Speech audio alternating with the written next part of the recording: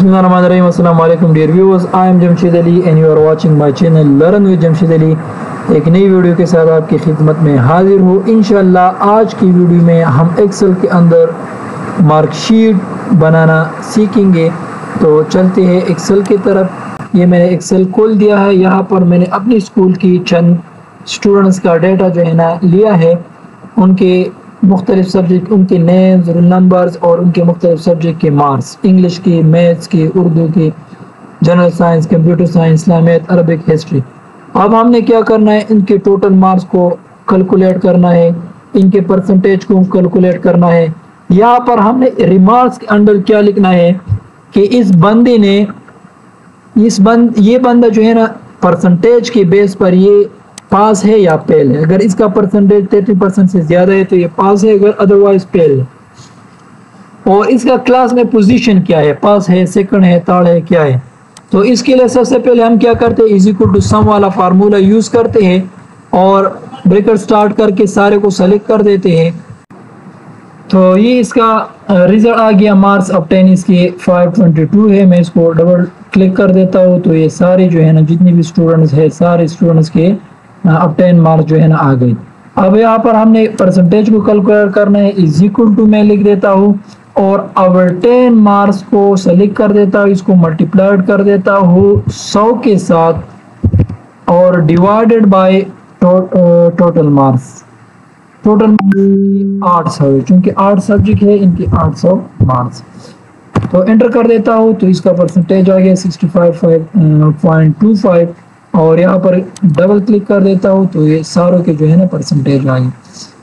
अच्छा जनाब, परसेंटेज के बाद ये जो वैल्यू है इसको मैं कम कर देता हूँ, कम कर देता हूँ, यहाँ से 2 कर देता हूँ। ठीक है जनाब, अब ये परसेंटेज आ गए। अब यहाँ पर रिमार्क्स में हमने क्या कर देना है, रिमार्क्स में हमने ये लिखना है कि ये बंदा अगर इसके परसेंटेज 33 से ज़्यादा है तो ये पास है, अगर कम है तो फेल है।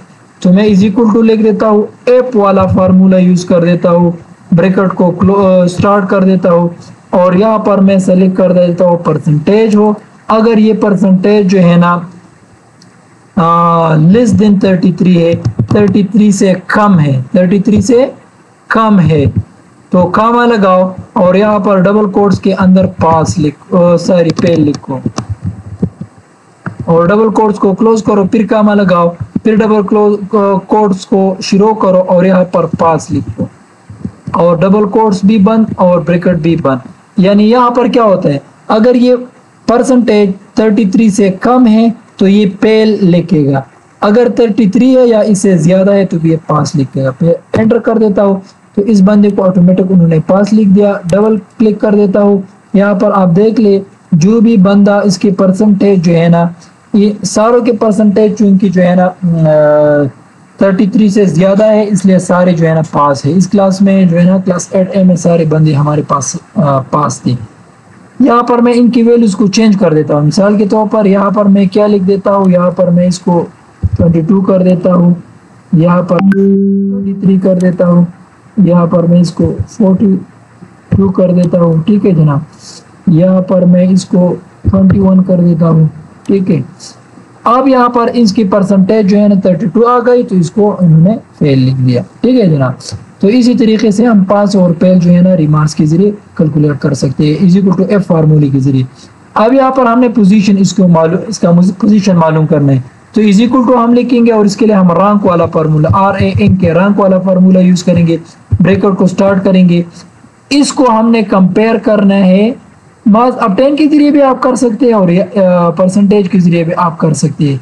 मिसाल के तौर पर मैं मार्क्स ऑब्टेन के जरिए करता हूँ, इसको हमने कंपेयर करना है, कामा लगाना है और ये सारी जो है ना रेंज इसको हमने सेलेक्ट कर देना है, यहाँ से यहाँ तक लास्ट तक सेलेक्ट कर देना है और एंटर प्रेस कर देना है। तो इसका पोजीशन आ गया कि ये इस क्लास में फिफ्थ पोजीशन पर है। इसको मैं ड्रैग कर देता हूँ लेकिन यहाँ पर एरर देगा हमें। ठीक है जनाब, ये 1 पोजीशन पर ये वाला भी है, ये वाला भी है, ये वाला भी है, ये वाला भी है। ठीक है जनाब, क्योंकि ये जो है ना रिलेटिव एड्रेस लेता है, ये जो रेंज है ना اس کو کمپیئر کر دیتا ہے باقی کے ساتھ. پھر جب اس کا نمبر آتا ہے تو ایک نمبر یہ پیچھے جاتا ہے, یہ خالی جو ہے نا سیل اس میں آتی ہے. تو اس کے لیے ہم نے کیا کرنا ہے, اس فارمولے کو ہم نے ایڈٹ کرنا ہے. یہاں پر میں نے کلک کیا, F2 کے ذریعے میں فارمولے کو ایڈٹ کیا, اور یہاں پر ہم نے کیا کرنا ہے, اس کو لاک کر دینا ہے. یہ جو رینج ہے نا اس کو ہم نے لاک کر دینا ہے. ٹھیک ہے جناب, یہاں پر میں کلک کر دیتا ہوں یہ رینج کو, اور F4 سلیکٹ کر دیتا ہوں تو یہ آٹومیٹک لاک ہو جائے گی. $سائن پہلے اور بعد میں آ جائے گی, لاک ہو جائے گی. یہاں پر بھی میں کلک کر دیتا ہوں تو یہ بھی لاک ہو گیا. اب میں انٹر دبا دیتا ہوں اور یہاں پر میں ڈبل کلک کر کے اس کو ڈریگ کر دیتا ہوں. تو آپ دیکھ لیں یہ بندہ جو ہے نا اس کی 613 مارکس ہے, اور یہ جو ہے نا فرسٹ پوزیشن پر ہے. اس کی 608 مارکس ہے, یہ سیکنڈ پوزیشن پہ ہے. اور اس کے 550 مارک ہے, یہ تھرڈ پوزیشن پہ ہے. ٹھیک ہے جناب, یہ تینوں پوزیشن کو میں نے ہائی لائٹس کیا ہے یہاں پر کنڈیشنل فارمیٹ کے ذریعے یہاں پر, اس لیے یہ آٹومیٹک جو ہے نا ہائی لائٹ ہو گئی. اور باقی جو ہے نا یہ جتنی بھی اسٹوڈنٹس ہے ان کو اپنا اپنا پوزیشن دیا گیا ہے کہ یہ بندہ 39 پوزیشن پہ, 51 پہ, 58 پہ, 69 پہ, 79 پہ, یہ لاسٹ پوزیشن ہے. یہ 79 اسٹوڈنٹس ہیں ہمارے پاس. تو یہ جو ہے نا رنگ فارمولے کے ذریعے جو ہے نا یہ 3 فارمولے ہم نے استعمال کیے, اور اس کے ذریعے ہم نے جو ہے نا مارک شیٹ بنایا. امید ہے آپ کو سمجھ آئی ہوگی. انشاءاللہ اگلی ویڈیو میں پھر ملاقات ہوگی.